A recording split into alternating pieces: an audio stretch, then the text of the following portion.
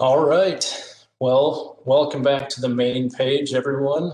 Hopefully everybody's made it back. Thank you for taking part in the summit so far through the 3 tracks. We are excited to take the last few steps in the summit today with a presentation, or I'm sorry, not a presentation, a welcome from Mayor TenHaken and then our keynote speaker. One more time, I do want to mention our sponsors for today's summit: ISG, HDR, East Dakota Water Development District, AE2S, and Soil and Water Conservation Society. We thank them greatly for their contributions to help make this summit possible.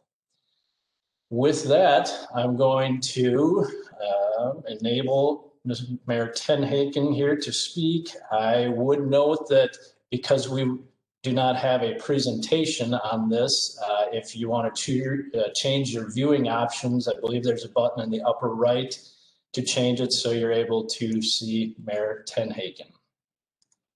With that, I will switch it over to Mayor TenHaken. All right. Thanks, Andy. Let's see. Am I on? Everything's good? You can hear me? You can see me? Sounds good. These virtual conferences are just a gas, aren't they, Andy? Having to organize this. So Yes. Sorry. Yeah, sorry that we can't meet in person. That's a real bummer. If you're like me, there was a lot of excitement around doing Zoom presentations like this early on back in like May and June, and it was this new adventure.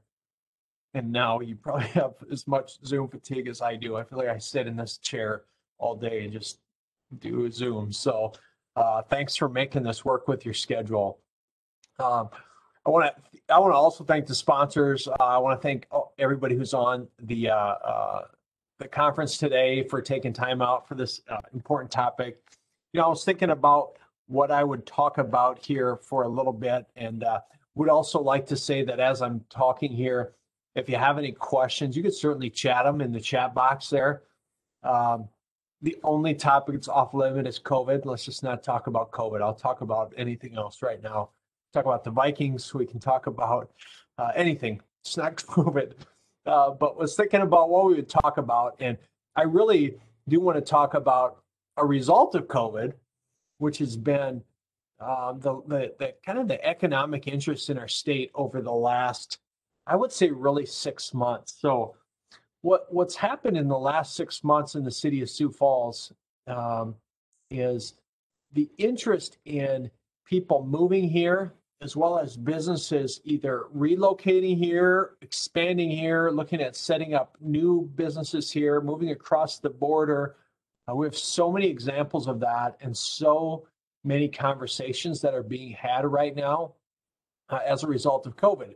And what's driving that is a few different things. It's, the economic climate maybe in some other states that it's not great. And maybe COVID was the straw that broke the camel's back for a business to say, hey, maybe it's time we go across the border from Minnesota to South Dakota, or from California to South Dakota. We're seeing some of those as well. But what's been interesting is as we've kind of had some of these conversations with businesses, especially businesses that are either a ways out of our market, maybe they're from the coasts or from the south or whatnot, as well as younger people that are looking to relocate to Sioux Falls, which there's a lot of those as well right now. There's a few topics that always come up as they're kind of assessing our market. One is they're always asking about the diversity in our community. All right, they're asking, what's the diversity like in your city? And they want to know cultural makeup. They want to know what diversity activities we have, what sort of diversity initiatives we have going on. Second thing they're often asking about is our cultural arts and amenities. So when we invest in things like the State Theater, which will be opening this week in Sioux Falls, or zoo, libraries, parks, people are really interested in those amenities when they're looking at making a decision on where to relocate. But there are a lot of people who ask about what sustainability and like resiliency initiatives we have, and what we're doing, long and short of it, for the environment, especially with younger people. It's a very important topic. And well, it's obviously important to all of us on this call and on this session, and we know the value of that as we see this kind of generational shift happening. The topic of sustainability and resiliency is going to be a real defining factor for cities to recruit employees, to recruit businesses, and to make your community attractive. And so that's why, when you talk about topics like the Big Sioux River and the preservation of that, and again, I know you guys are all from up and down the watershed and have role all along the watershed. I'm obviously biased, being the mayor of Sioux Falls. I very selfishly want to preserve, as much quality, cleanliness of the Big Sioux River in our city as we can, because it's quite honestly one of the assets that we show off, because we built an entire downtown around it. And so we have a real vested interest as well to preserving that asset. Last year, I guess it was this spring, I got appointed by Commissioner Andrew Wheeler, who's the EPA commissioner, to a committee called the Local Government Advisory Committee, or it's called the LGAC. And the LGAC consists of maybe it's 25 or 30 different city mayors, commissioners, county commissioners, tribal authorities from all over the country that help advise Commissioner Wheeler and the EPA on different initiatives that are important to us at the local level, at municipal level. Issues related to air, issues related to water, issues related to land. There's 3 different subcommittees there. I'm really new to that. We've only had one meeting. Our second meeting is actually tomorrow. COVID has kind of put a little bit of wrinkle in our work as well. And I'm really hoping to get appointed to the water committee on that, because of, while land and air are really important to us as well, it's kind of a special place in my heart for the river and for water quality in our region. And so hopefully we'll know more on that tomorrow. But I think the point of me sharing that is it will give Sioux Falls an opportunity to have kind of a voice on a little bit larger stage, and indirectly some authority, I guess you will, with the EPA through this LGAC committee, which I'm really excited to be a part of.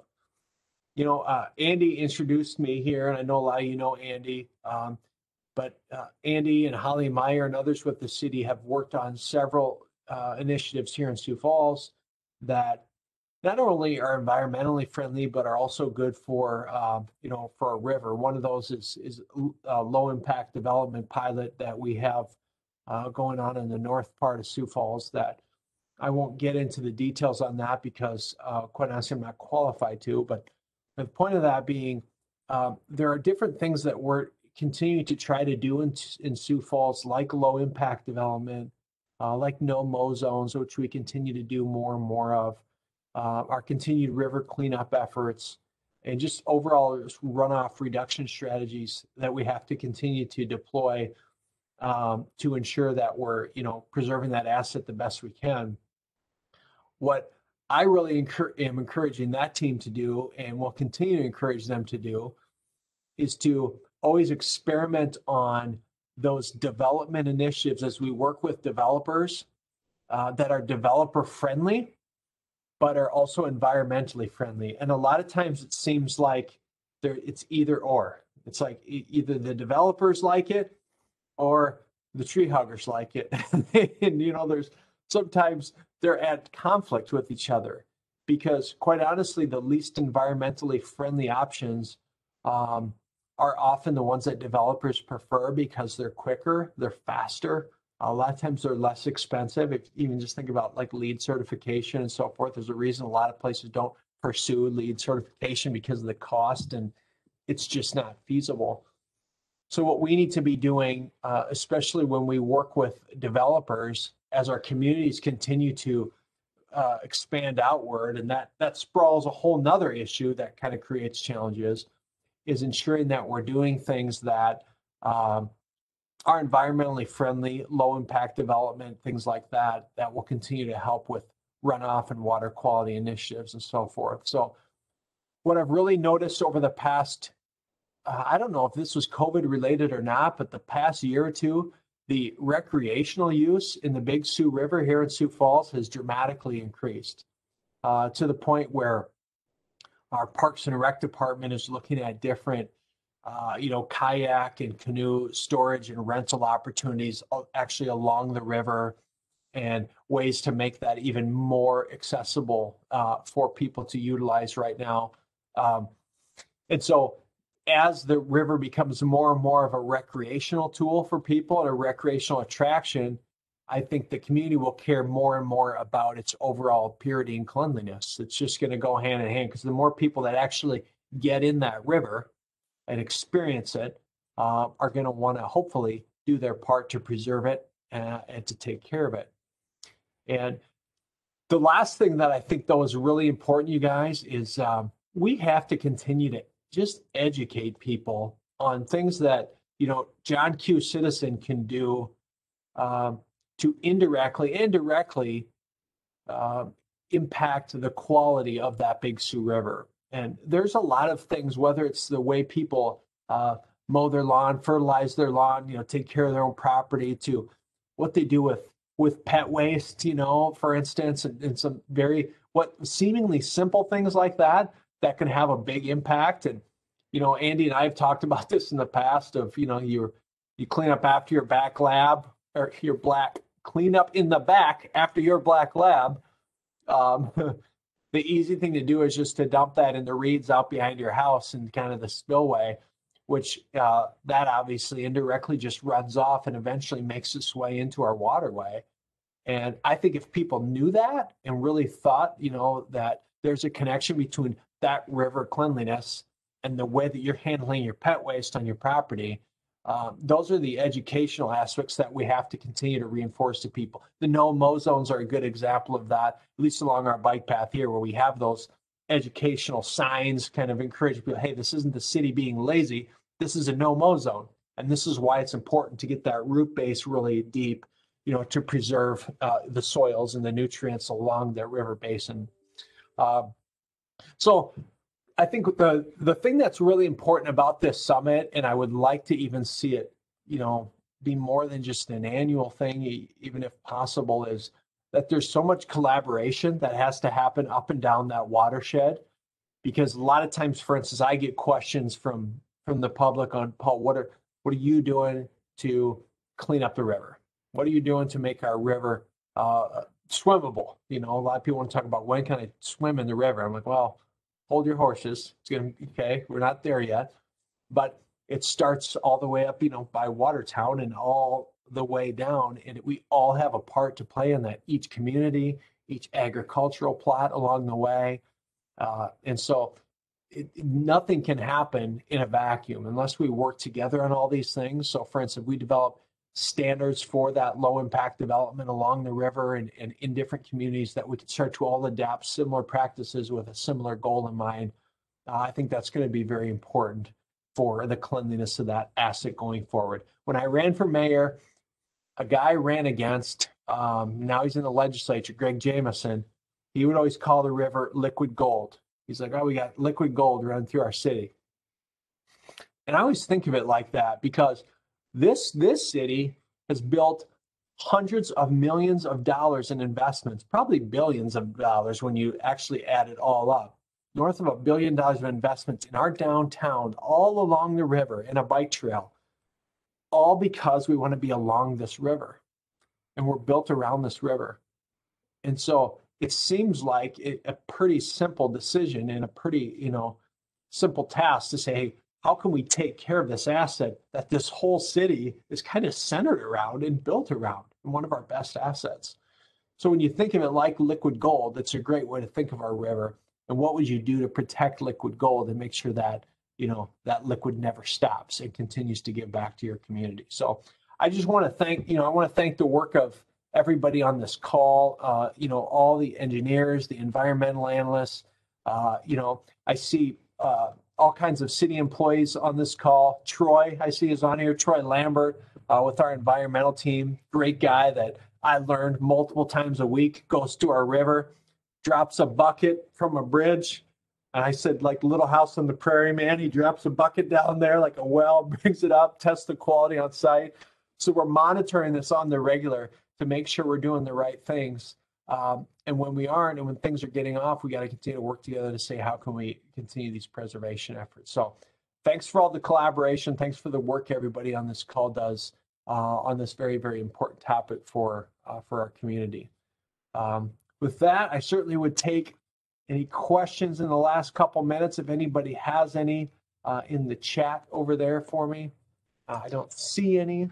Well, it comes to me, Mayor, so I'm checking it out here. We don't have a question yet, but we do have a comment from Barry Berg. It just says, the Big Sioux River Project would like to thank Mayor TenHaken for keeping the energy going with the summit, and we appreciate the close connection with the project. We would not be able to be as successful without you. Well, that means a lot. And is Barry your brother? He is not. Okay. We just work together. Okay. I thought maybe you were logged in as another Berg and you put that comment in. I'm like, oh, that's real nice. So, no, yeah. Thanks, Barry. Appreciate it, man. Yep. So. Let me see here. Who should people reach out to if they wanted to work with the city on these issues? Well, the first point of contact, I would say, would be Holly Meyer, who's on this call here. Holly leads our sustainability programs for the city. Holly's got an incredible heart and an incredible mind for this work. So Holly would be the first point of contact. Holly indirectly reports to Andy for the city of Sioux Falls. So as cities grow, what you see oftentimes is a title of, a lot of times, Chief Resiliency Officer. You know, like Miami has that, St. Paul has a Chief Resiliency Officer, and they are strictly tasked with preserving and maintaining resiliency efforts, not just on things like this, but everything, whether it's solid waste or just the environment in general. I think as we get to be a bigger city and a bigger community, our resiliency efforts, including elevating that role of a resiliency officer in the city, is going to be important because of the importance that topic plays, not only in our community, but with people, like I said, who want to come here. I think we have a lot more we can do here. And part of that is just, quite honestly, in the Midwest, we're a little slow to this stuff. We don't see the impact sometimes of like sea level rising like you do in Miami. They see daily what climate change is doing, to their community. We're a little bit slower to see that and realize that. And so I think it's important that we, grab kind of the brass ring now if we can and highlight some of this stuff so that we're not kind of behind when we need to be, bringing some of these initiatives forward. All right. Can we bring the Water Summit back to Watertown? The river and its problems begin up here. We need to work on and publicize the entire basin, top to bottom. Well, that's a great question, and that's for the event organizers. I would love to see this thing, because it used to be called the Mayor's Summit, and we kind of talked about, is this really about mayors, or is this really about everybody involved? Is it really about the Big Sioux, watershed in general? I think that makes a lot of sense to do that. And after all, you got water in your name, so it would seem like that would be the best place to have the summit. But did it used to be up there, Andy, though, just for my... We had it in Sioux Falls for, I think, 2 years. Then we went to Brookings, and then Sioux Falls, then Watertown, and then back to Sioux Falls again. And so obviously this year being a bit different, but certainly, our group that does a lot of planning for it are open to alternate locations. And if somebody wants to take the wheel on that, we'll assist as necessary, as long as we keep it going, keep the momentum. Yeah, for sure. For sure. I do not see any other comments or questions at this time. So, Mayor, thank you very much for taking the time to jump on here with us. And we greatly do appreciate it. Like Barry said, your support for all of these efforts that we in-house are doing and that the folks online do on their end as well. Yep, you bet, Andy, and thank you for your work and everybody on this call. Thanks for all you do. If you have anything you'd like to reach out to my office on, anything related to this, mayor@siouxfalls.org is a great email address to catch me at. So thank you and enjoy your final keynote here. Have a good day, guys. Thank you. Dr. Mae Davenport is a professor in the Department of Forest Resources and the director of the Center for Changing Landscapes at the University of Minnesota in the Twin Cities. Her teaching and research focuses on 1, human environmental values, beliefs, and behaviors, and 2, community-level engagement in environmental decision-making. Her research program is particularly centered on community-based planning and policy for water protection, climate resilience, and environmental justice. She teaches courses on sustainable land use planning and policy and social science research methods. Recently, Mae has worked in partnership with tribal natural resource managers in present-day Minnesota and Wisconsin to respect tribal sovereignty and conduct responsible research to protect Manuman, or I can't pronounce that one, wild rice, a sacred medicine and food to the Anishinaabe and Dakota peoples. Hopefully I didn't butcher that too bad, Mae. I will, there you go. Hopefully that'll unmute you. Okay, and then thank you for that introduction. I'm wondering how I share my screen. I'm doing that right now. Okay. Now you should be able to. Okay, let me find the button. Let's see. Is there a share down towards the bottom by the video and mute buttons? I do see that. Thank you. Okay. Now, are you able to see my main screen with the title? Yes. Awesome. Okay. All right. Excellent. Well, thank you, everyone. I'm so excited to be able to chat with you about some of my work here in Minnesota. I want to thank Colin and Troy and especially Holly Meyer for inviting me to join you this afternoon. Can everybody hear me okay? I believe so. All right, awesome. So I want to start actually with a land acknowledgement. I'm working from my home office in St. Paul in the state of Minnesota.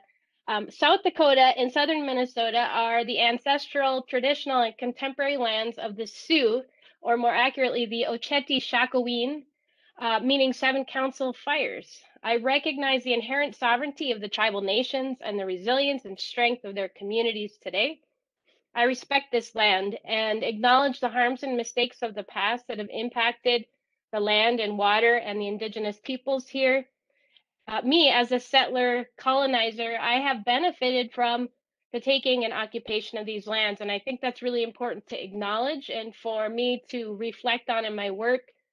My employer, the University of Minnesota, has also benefited from the policies and actions of colonization. Acknowledging this history and the injustices that continue today is really important for collective healing as we move forward with respectful relationships with Indigenous peoples and honoring the land and water together. So I'm going to be talking to you a little bit this afternoon about what water teaches us. And specifically, I want to think about not only what water teaches us about the natural world, but what it teaches us about our relationships to one another. Water resources are community resources. Water resources are cultural resources.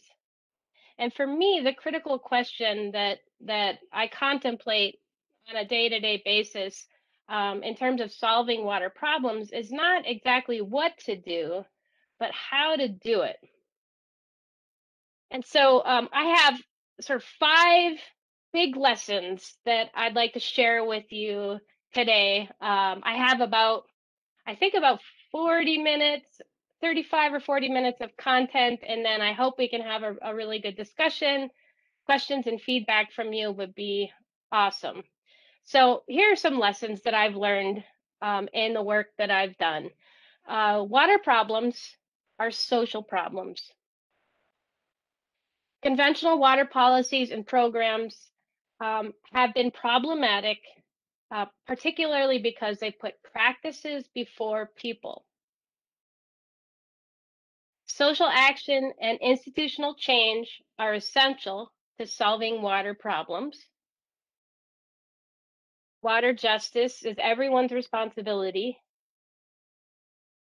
And ultimately, we need a community-centered framework, a human community-centered framework for protecting water. And so for the rest of this presentation, I'm going to talk about each of these lessons and also present to you some research findings from work that I've done and colleagues of mine and students and staff at the Center for Changing Landscapes have been a part of to better understand the human relationship to water and relationships to each other in the water context. So first of all, two decades of social science research on the human and social dimensions of water have confirmed to me that water problems are social problems. And this probably comes as no surprise or doesn't challenge your way of thinking about water. All the hydrologic models, the engineered infrastructure, and the technology fixes in the world don't get us past the fact that social systems are the fundamental drivers of water resource problems. And the mayor suggested that in his welcome. The challenge lies not in knowing what to do to protect water, where to put stormwater management practices, but in how to support and inspire conservation actions at a scale that will make a real difference. So how do we center water in our land use planning and policy? How do we develop a community-based approach to protecting water that acknowledges our primal social and cultural connections to water? For me, collecting water narratives has been critically important to understanding the human water connections. Our water narratives really reflect our relationships with water. They include water values, beliefs, behaviors, and cultural identities. Narratives also include how we are affected positively and negatively by water decisions. Decisions at multiple scales, including decisions our neighbors make, maybe upstream from us, but also, and I would argue, especially decisions that our socio-political institutions of governance make. Minnesota, as you may know, has very rich water narratives. We call ourselves the land of 10,000 lakes, and I would argue we have about 10,000 narratives of water here in this state. There's a dominant narrative of abundant sky blue waters, as you could see in this Hamm's beer ad. Residents and tourists spending weekends at the cabin, fishing and swimming.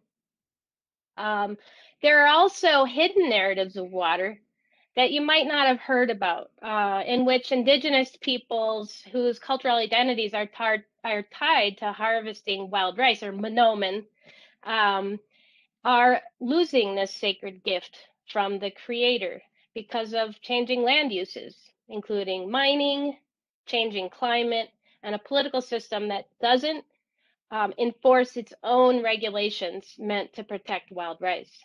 Last fall, and this is me holding that pole and the ricing sticks. Last fall, I went on my first ricing trip, and that experience and working collaboratively with tribes has transformed my own personal water narrative.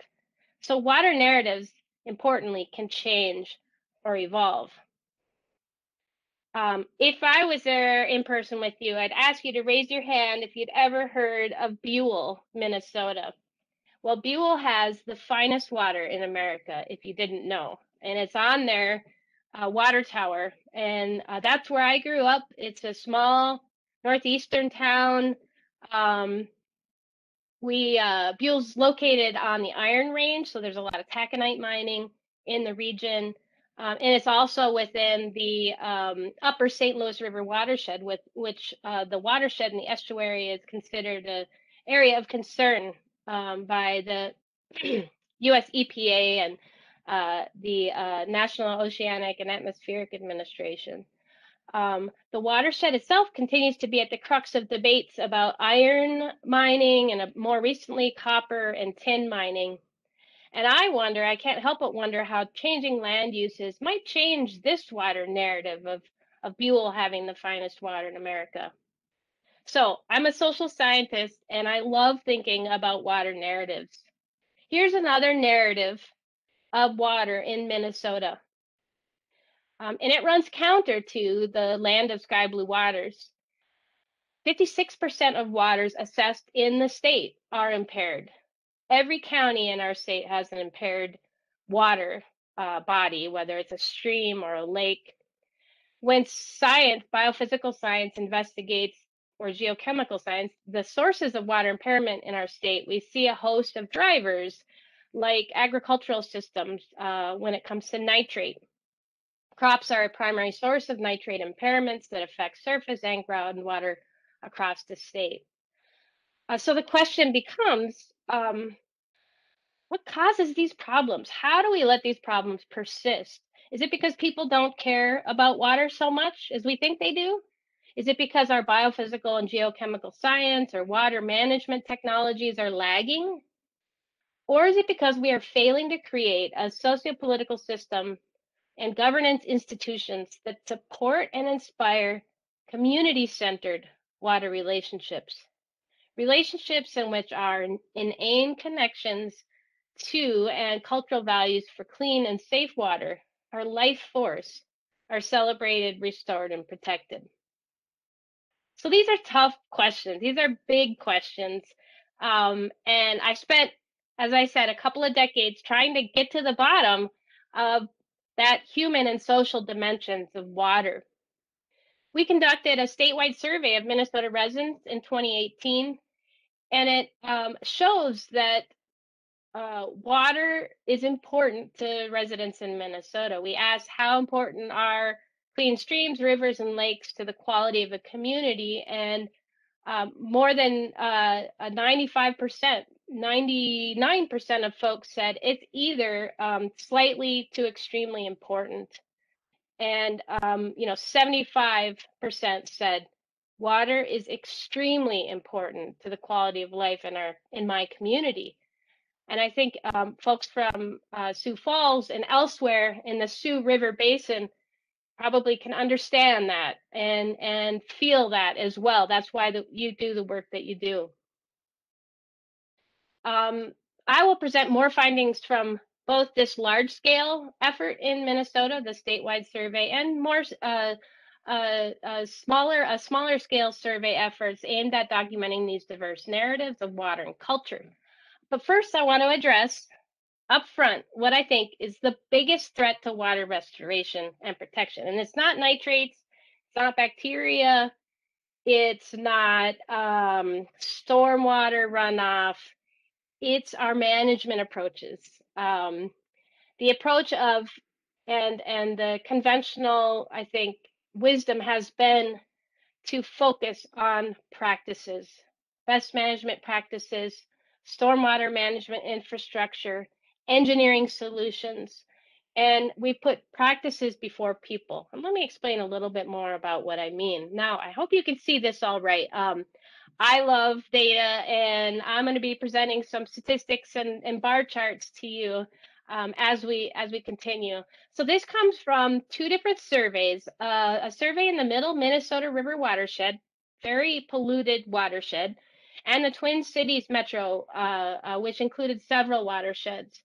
And we asked the question, to what extent do you agree with these statements? So we have a rural example in the gold of the gopher maroon and gold, and we have the maroon is urban, right? So regardless of where respondents lived, in urban or a rural setting, their responses to this question were largely similar when it comes to their own abilities to take action to make a difference. So 64% and 67% of people agreed that they are able to work together or to have an impact to make their communities a better place. So lots of confidence in sort of this self-efficacy. Now, when we asked about leadership in the community, we got a much different response, from 2/3 to 1/3 of people agreeing that their neighborhood has strong leadership or that their community has a leadership it needs to protect water resources. So what I'm seeing here is a bit of a gap in the confidence in myself to make change versus the confidence in the leadership to protect water. So I think that's important. Here's another example. We asked this question in 2 different rural watersheds in the lower Minnesota River and the middle Minnesota River, and we got similar responses, right? So we asked similar questions in different basins to see if these scales are reliable, if the survey instruments are reliable, or if there are differences. We don't see many differences here. We had more than 60% of or 60 to 70% of respondents saying that they intend to engage in conservation tillage. We had more than 50% say they intend to engage in cover crops. Now, these are large landowners, predominantly farmers or farmland owners, and to protect wetlands on their land or property. So really high intentions to engage in these practices. But the disconnect comes when we ask them about sort of their civic engagement in conservation.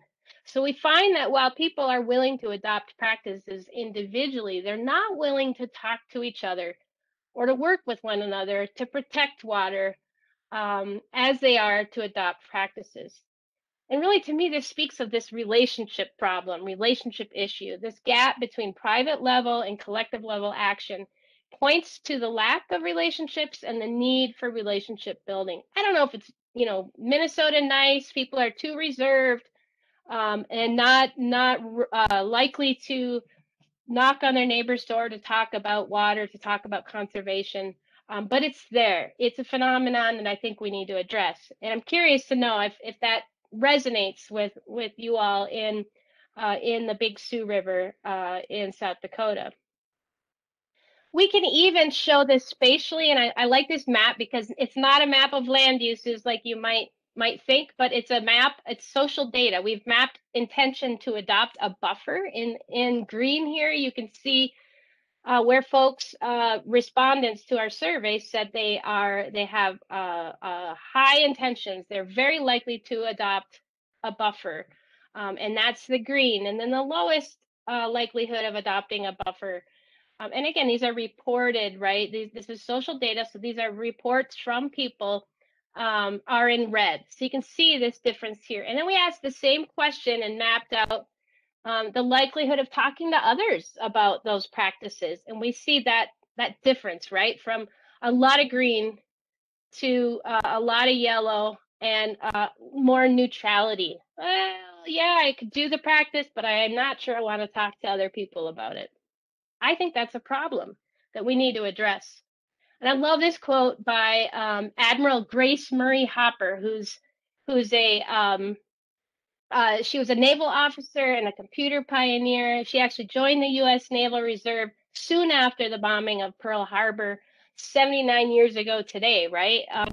She said that you manage things, but you lead people. And I think that idea is really important because I think we focus too much on managing water in the water profession and water planning, and not enough on being leaders, on leading people. Our management is very prescriptive, and I think we need to think more about collaboration, collaborative approaches to leading and engaging people in communities. So let's talk a little bit more about social action and institutional change.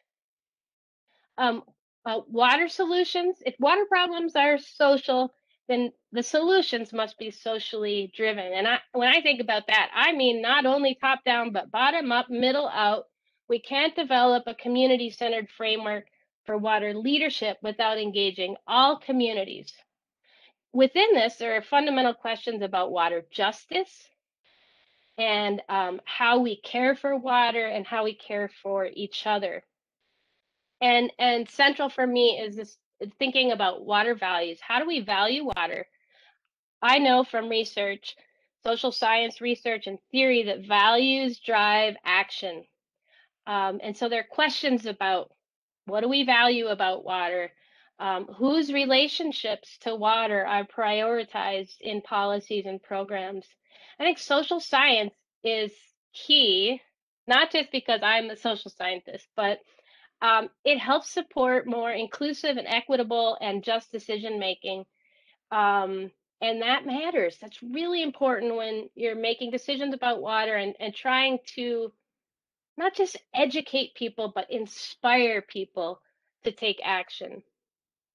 So to understand what it is about water that is so important to the vast majority of Minnesotans, we did conduct this survey, a statewide survey of Minnesota water values. And the dots here are just reflecting where responses came from. We got a really good response in this survey. We asked questions about what people value when it comes to water, and I'm going to share with you some of the research findings from this research. So I'm going to start simple with some simple statistics, but then we're going to get a little more complicated and maybe a little uncomfortable. But statistics can do that to a person, but I'll try to help you through it. So let's start simple. It's a 17 item scale here, in which we ask people to rate how important each of these water values is to protect. Okay, so it was on a scale. You can see here these 17 items, and what I'm displaying in this chart is folks who identified this value as extremely important. So, you know, it went from not at all important to extremely important, and these are folks that gave this value high priority in their response to the question. So we can see the percentage of respondents who identified these as extremely important. And what do you see? Drinking water is at the top with 96% of respondents who say that water supply that drinking water is extremely important, all the way down to 15% of folks who say water supply for lawns is extremely important. So my first impression here, and maybe yours too, is that people assign a lot of importance, extreme importance, to a lot of different water values. And I think that makes sense, right? I mean, water is a central component of our lives, part of our everyday rituals, social activities, and central to many of our celebrations.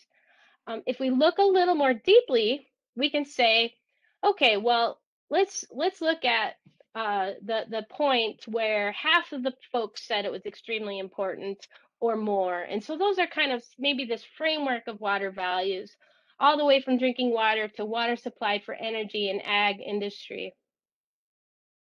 We see that 9 items are extremely important here. And then we can start to think about even some more fundamental or basic or core values, which here would include drinking water, future generations, protecting water for fish and wildlife habitat, safe beaches and lakes, and interestingly, not polluting neighbors downstream. Minnesota is a kind of an upstream state. The vast majority of our water flows out of our state, and so we need to think about, a lot of us think about those neighbors downstream, Canada, and south as well. Great Lakes is another important basin.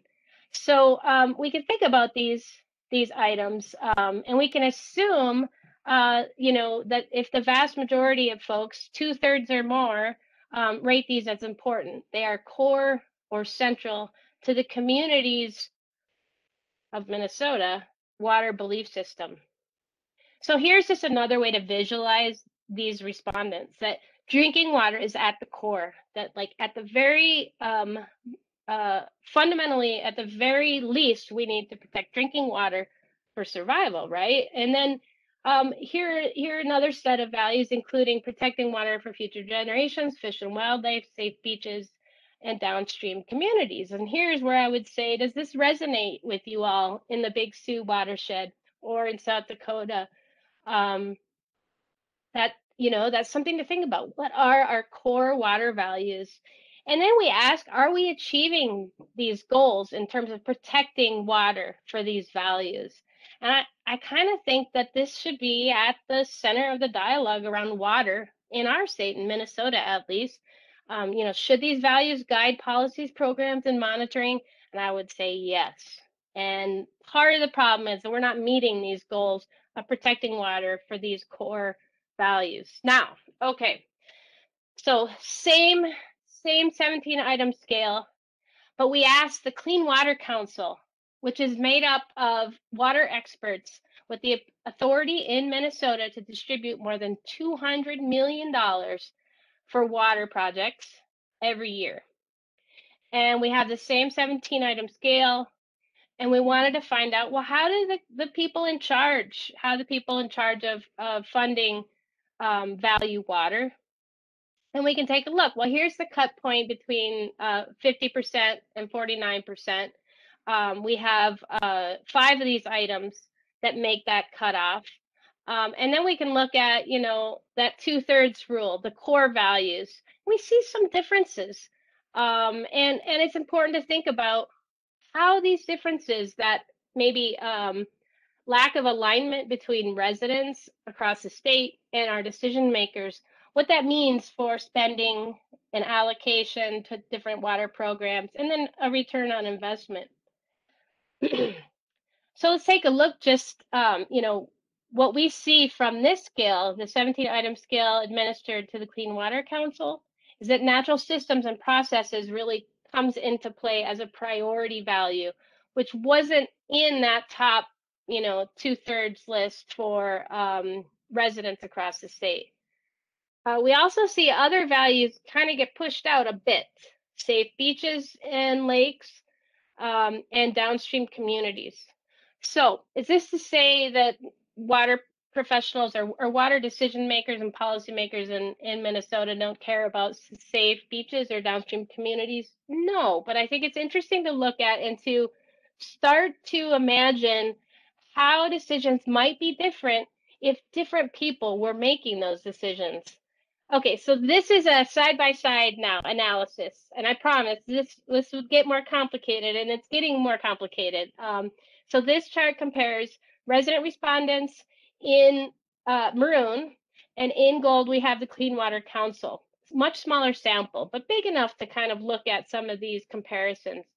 What's interesting here is we see a lot of statistical differences. Anything in color, any bars that aren't gray, means there's a statistical difference, and it's significant. And then we can look at some common ground: drinking water, future generations, fish and wildlife habitat. People agree with those as being extremely important and core to Minnesota water values. But then we see a lot of differences, and almost universally, those differences mean that Minnesota residents value these benefits and uses to a greater extent than the Clean Water Council. And I have highlighted the ones that are represent a 20-point or higher difference. So for example, not polluting neighbors downstream, 67% of residents said this is extremely important, and only 45% of Clean Water Council members and affiliate partners said this was extremely important. And we see differences in water supply for energy and ag industry as well. So interesting. And like I said in the earlier slide, natural systems and processes becomes more important to the council members and partners than it is to Minnesota residents. Okay, so just stepping back from the statistics, we can see, we get a sense for these targets now, I think. That drinking water is fundamental. And then we have this second tier or sphere of values that are really central. And then around the periphery, we have some of these other values. But I think for me, I think about, well, this is our Minnesota water values. This is our water ethic. And again, Does this vary state to state? Is this universal? Some of you may remember from high school or college, Abraham Maslow's hierarchy of needs, first introduced in 1943 and then revised in 1987. It's a theory of motivation that basically argues that we have needs at different levels from more central to more peripheral. And those needs help us survive and thrive. Our primal needs like food, water, shelter, air, and then we have more peripheral needs that help us reach sort of self-actualization and fulfillment. Environmental psychology research shows that these needs and related values drive behavior, drive environmental behavior. And so we also see this continuum of the characteristics of these values, from more values that are more variable, and maybe we see more dissonance, right? Potential for conflict, down to fewer variables like drinking water, right? That's our primal need, that are more universal and more stable. And so important questions when you think about water justice and environmental justice is whose needs are fulfilled and whose are not? And how do we address those injustices? And I think water teaches us a lot, again, about our relationships to the natural world, but also to each other. So water justice is everyone's responsibility. And I think that many of the projects that I've been a part of show that water justice is as fundamental to solving water problems, from nitrate to bacteria, to droughts and flooding, as other biophysical monitoring and other aspects of water leadership and water management. Part of our jobs as water resource professionals and scientists demands that we ask some of these uncomfortable questions. Whose values and beliefs drive water policy? Whose water relationships are prioritized in water programs? And I think social science can help us make these decisions and ensure that they're just. So these are two photos of communities in South Minneapolis and North Minneapolis that I think kind of demonstrate visually some injustices in water programs and water policies. Water is a human right. Access to clean and abundant water and the many benefits, those more peripheral benefits of water should not be a luxury or privilege for those who can afford it, or those who are able to live in neighborhoods or own homes with a high capacity to manage or protect water. Water should not be an asset to white affluent communities and a liability to Black, Indigenous, and communities of color, or communities living in poverty. As with many other things, the benefits and burdens of water are not distributed equally across landscapes and human communities. And similarly, as water is a human right, it's also a human responsibility, and really a social responsibility, because water problems are social problems. So at my center, we're asking questions like, how would water planning and policy be different if BIPOC, Black, Indigenous, and people of color communities were fairly represented in decision making? And we can ask questions about how, decision making in Sioux Falls would be different if the more than 30,000 Black and Brown people living in that community were in charge of making decisions about water management. So here's the survey again, just showing the resident survey, showing where we heard from people. And because we had such a low response from BIPOC, Black, Indigenous, and people of color in the residential survey, the statewide survey, we decided to conduct a survey that was focused in the Twin Cities. And it was on site. So we attended community events, cultural events. In 2019, we had multilingual staff and signage. We had a visually engaging exhibit. We provided an incentive and an opportunity for all ages to participate. and we got almost 500 responses. And I love this slide because it really demonstrates something that I've never been able to really accomplish before in a survey, which is this high representation of BIPOC respondents. You can see that whites only represent about a third, less than a third, of the responses to this survey. It was the first water-related survey we had conducted in which BIPOC respondents represented the majority. And in this pilot survey, we needed to group respondents to allow for statistical analysis. So we grouped those who identified as white into our white subgroup and those who identified as other races or ethnicities as BIPOC. This method has a lot of problems, of course. BIPOC does not come close to doing justice to the diversity of experiences and perspectives of Black Americans, Indigenous peoples, or other cultures. However, we believe there's real value in insights to be gained by filtering out the dominant racial and ethnic identity, in this case, white, or narrative in this analysis. Okay, so you might notice similar items, but it's pared down. So we now have a 10-item scale because we did this on site.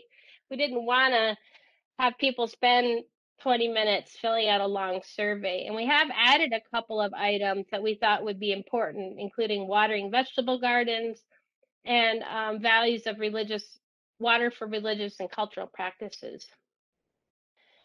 So here's that cut point and I'm going to focus on BIPOC respondents. We had almost 300 BIPOC respondents. And you can see the shaded gray values. There was no statistical difference between white respondents and BIPOC respondents. We do see a couple of values at the top that were very consistent, right, with our residential survey: drinking water and not polluting neighbors downstream. But we also see variations by race and ethnicity, right? Quality recreation, reducing water treatment costs, the value of anglers to fish for preferred species, and religious and cultural practices. Those all had a differential of 20 points or more, with BIPOC respondents rating those as more important than our white respondents. So with an environmental justice frame, we would ask, well, how do our policies and programs prioritize water for watering vegetable gardens, or religious and cultural practices, or quality urban recreation, urban fishing? We see some higher variation among these values that represent what I would say are unique cultural relationships with water. Water narratives matter. On average, BIPOC respondents are significantly more concerned, we learned from this on-site survey, than white respondents about water damage to homes and about water supply, safe water supply. We also learned on average that BIPOC respondents reported being less familiar with water issues in their community, and yet place higher importance on learning more about water than our white respondents did. So I promised a community-centered framework for water, and I want to talk a little bit more about this. And I firmly believe that local water organizations that I think many of you represent and other stakeholders at the local level are best positioned to do this work. But you need support from states and federal agencies. So building community capacity and supporting water justice. A few ideas here from me, how to do this. I think we need to put people first. Whenever we think about water, we need to think about people and how people influence water and are influenced by water. Just this morning, I was on another Zoom call. I was on a Zoom call with some officials with our Metropolitan Council here in the Twin Cities, and they manage lots of things, including environmental services. And this woman that I was talking to, quote, she said, environmental services has done a good job of insulating our work from people. We work with public works directors and public water suppliers across the metro. We work with providers, not people. And I mean, providers are people too, for sure. But I think you get her message that she's felt insulated because the services are operated by a few, and she works more with them than the community. Research shows that people value clean water and want it protected for their families, for their neighbors, and for future generations. And also, you know, we need to put people first because policies and programs don't protect water, right? People protect water. Okay, and then here's the next one. Put women in charge. So cue the turntable needle scratching sound on the vinyl record, right? How would water planning and policy be different if women were fairly represented in decision making? And really, we do need water leaders with different water relationships and cultural identities in charge. And I'll talk a little bit more about what I mean and why I think it's important to put women in charge. We also need to prioritize relationships and community engagement in water, partnering with community organizations of influence, not just water organizations or environmental advocacy groups, but organizations who deal with housing or working on social justice issues and other public wellness. Those are our water allies because they are committed to community. Develop leaders among staff and community members. And I mean leaders versus managers, right? People who can lead people. Provide regular social and ecological feedback about success and failures. And I think, and not just because I'm a social scientist, but I think social science can guide communication and community engagement. Okay, so putting women in charge. Here's the scale again. We're back to the 17-point scale. This is the statewide resident survey. And if we were together, I would say, how would you, now that you're a budding social scientist, how would you interpret this chart? Okay, so first we have statistically different scores on 14 out of the 17 values. We see a 20-point difference on 3 of these values. What we're seeing is that from this analysis that respondents who identified as female across the board almost on 14 out of 17 values place higher importance on water than our respondents who identify as male. Statistically, we might call this a phenomenon of global amplification of the importance of water in water values among women. So we hold a lot of focus groups in my work. We do a lot of interviews and qualitative research as well. And we want to get community members involved in the conversations about these survey data because they're limited. They give you snapshots, but the meaning behind it is really important. What resonates with community members, what's counter to their experiences, and what it means for them. I've asked many community groups to reflect on this chart, this exact chart. And people who identify as female consistently rate these water values more important than males. And I've said, what do you have to say about this phenomenon? And the response almost universally has been, of course you found that. Women care more. I've had respondents talk about, or participants talk about the ethic of care, the responsibilities to family, children, pets, gardens, the weight of future generations, and even the respect for other beings as being consistent with this chart, these data. The survey says that they are spot on. In fact, further analysis showed that female respondents were significantly more concerned than male respondents about the consequences of water problems for human health, for future generations, for people in their communities and for downstream communities as well. Okay, so a few more slides. What I want to show you is what I believe is a powerful community-centered approach that acknowledges multiple narratives of community and water and acknowledges not only the capacities but the constraints that communities face. And it's really kind of simple but important. And I think the overall message is that communities have lots of resources and different capacities.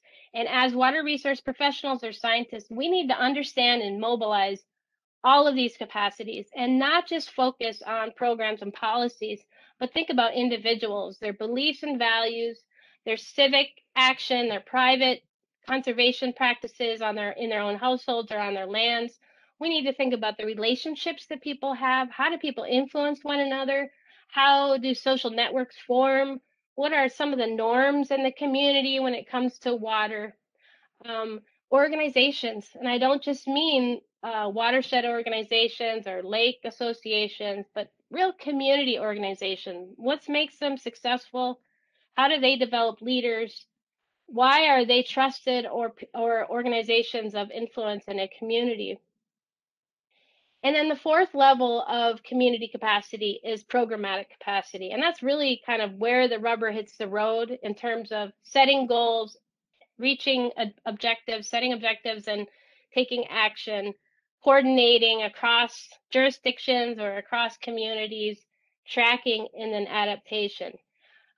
Equity is critical. It's a critical concept that transcends these boundaries and is important in terms of trust, legitimacy, and fairness at every level of community. And then, of course, I think we've demonstrated how much culture plays a role in people's relationships to water and their water narratives. I think we've tended to focus our efforts on programmatic capacity, setting goals, developing strategies, taking tactics and implementing practices or adopting practices. We've focused on that, and we've focused a little bit on the individual capacity, because I know all of you are reaching out to landowners and other community members about what they can do as individuals.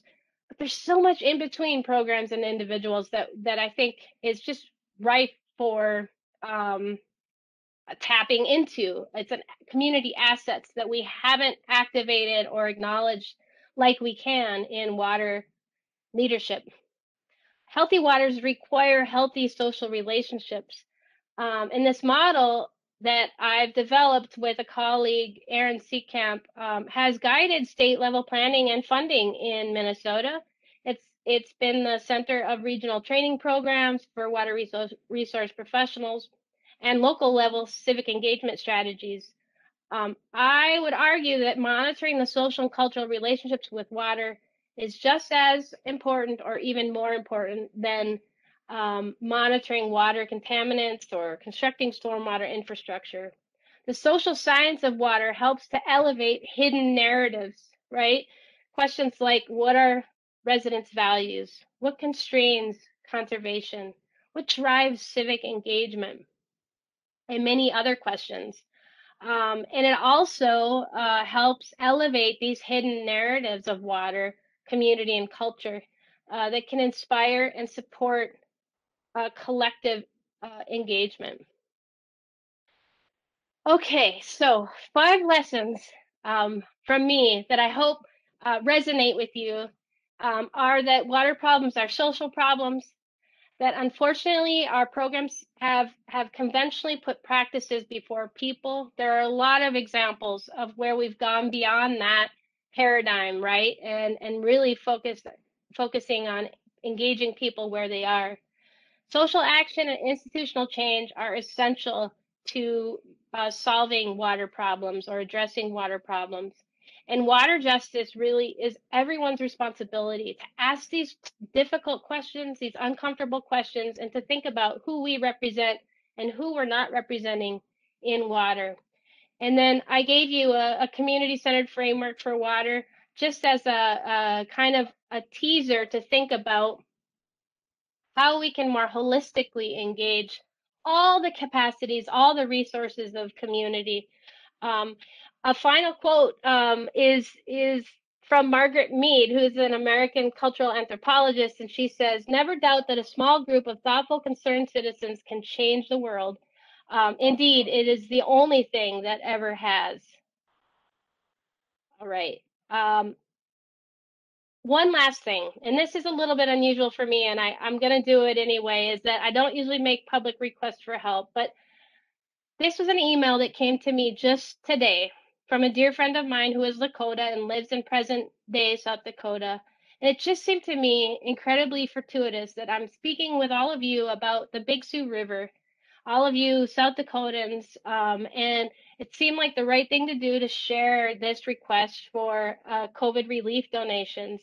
Um, a Lakota elder, artist, and storyteller, Tony Horse Road. And maybe some of you know Tony. He's been featured in South Dakota PBS special and other places. He's an artist, very passionate, and his wife recently just passed from COVID.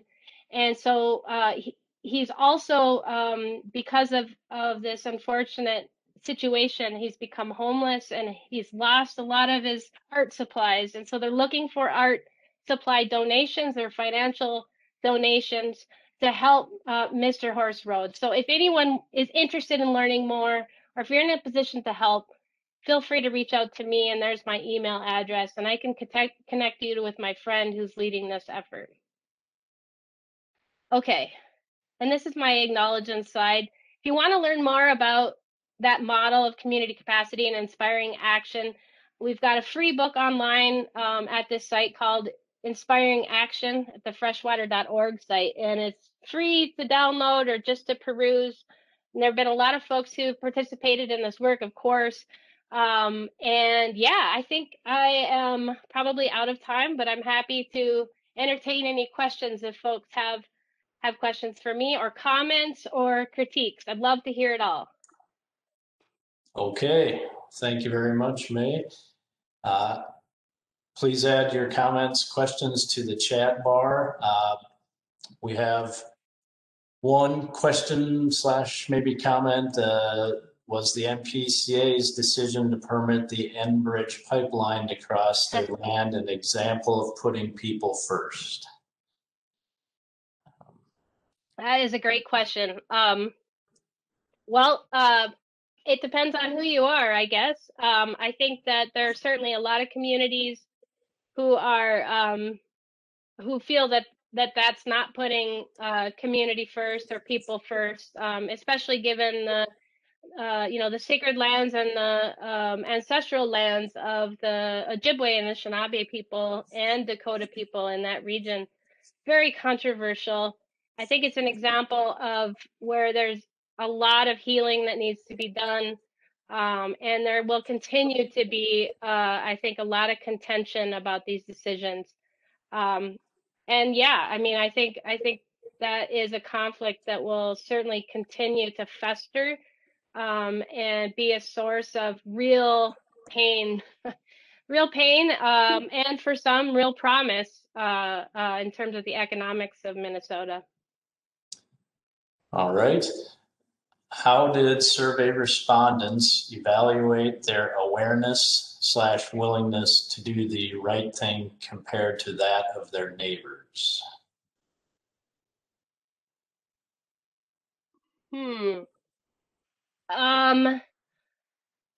So we asked folks to we've asked different questions and surveys about practices like adopting cover crops, and or having a rain garden in your yard, for example.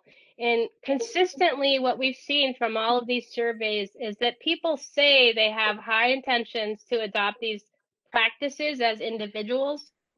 But when we ask questions about engaging with their neighbors or engaging with the broader community around, or even just talking to people about these practices, we see those intentions really drop. It's been this uniform gap that we've seen in environmental behavior.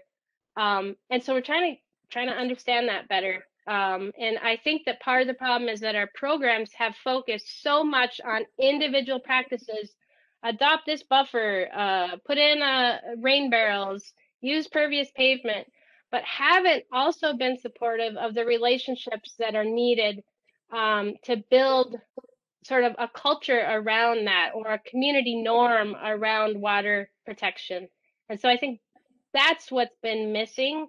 And so that's why we're seeing this reticence to talk to people about it, talk to people about conservation. Okay. Can you give an example of a Minnesota community where these concepts have been put into practice? Yeah, absolutely. So a county just southwest of here called Scott County, their land manager and water manager used the community capacity scale or community capacity model as a outline for his water plan in the county. And so they've benchmarked these community capacity targets, and they really transformed their relationships with landowners in that they didn't only talk to landowners when they needed something from them or when they were selling a practice, but they went out and talked to landowners just to build relationships. And it's really been beneficial to their programming, and they've actually seen water quality improvements because they've had a lot more consistent adoption and engagement among community members, among landowners, than they had prior. They do thank you celebrations and picnics. They've done um, they've put articles in the newspaper about conservation champions in the community. So it's become more of the cultural norm for how people manage their land in Scott County. Okay, thank you. For those who said they were not going to engage in a BMP, did you delve into why they weren't? In the best management practices? Yes. Yeah. So well, we've learned that there are some key constraints to adoption of those practices. One being the skepticism about how they work, the skepticism about why the practice it will lead to water quality, or what that feedback is. And I mentioned feedback, and a lot of in terms of agricultural producers really want feedback, right? They are making decisions every season based on feedback from weather, feedback from last season, soil health, and things like that. And not seeing feedback from practices has been a challenge, has been a problem. The only feedback they're getting is about yield, and crops, not about water quality. And so there's just a general skepticism that anything that an individual does will really make a difference. And then, of course, there's financial barriers and other challenges as well. All right. And the last one says it's just a comment, but thank you very much for your thoughtful research and presentation, because it can be difficult. I think this is a perspective that is often overlooked. I appreciate the conclusions and contrast between values and actual practices, and hope our programs can continue to grow to better reflect water values in the future. And it looks like one more. How do your 5 topics apply when dealing with endangered and/or invasive species? That's a good question. We've done some work on a species level. And I think, again, values are really critical to that. I mean, and culture.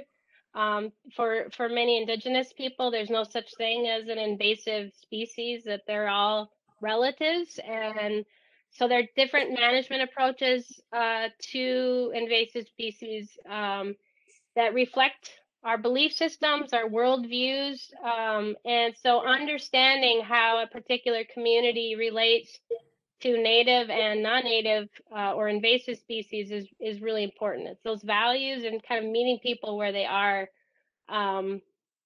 Yeah, but I think you need social science research to really, get to the bottom of that, and to better understand how people what relationships exist with those species and what are the narratives in a community.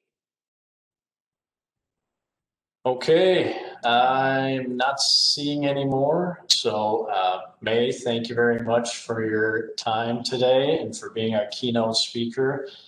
Some very valuable information there. I think we all have a long ways to go, but this group and the people on this call are all the folks that are looking to make change. And so hopefully we're all taking another step in the right direction. So thank you very much. All right, absolutely. This was fun. And feel free to email me if you have questions or comments. I'd be happy to chat more offline with folks. All right. Thank you. Thank you. All right. We'll wrap things up. We're just a shade after 5 today. Thanks again to everybody for joining us today. For those that are interested in PDH credits, continuing education credits, please reach out to Troy or Colin in our office to work with those numbers. And otherwise, thank you very much for your time, and hopefully we'll see you in person next year.